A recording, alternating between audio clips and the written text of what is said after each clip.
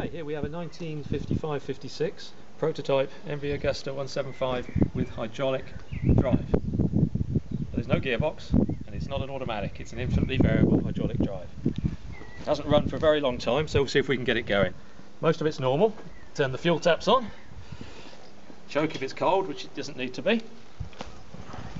Key as per normal. But what's completely different is on the left hand handlebar we have not a clutch but a neutral lever.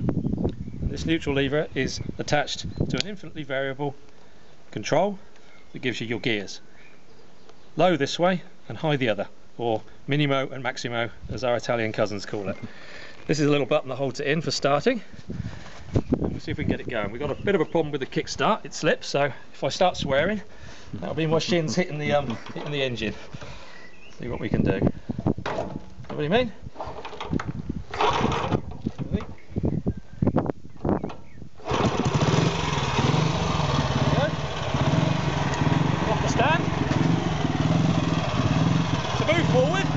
To move forward, you just let this neutral lever out like a clutch, and we have drive.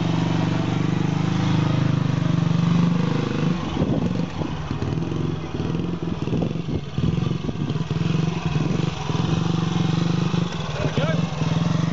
And as you get faster, all you do is you move the lever forward as the revs increase, and in theory the bike gets faster. It's a bit difficult to demonstrate, but we'll see what we can do.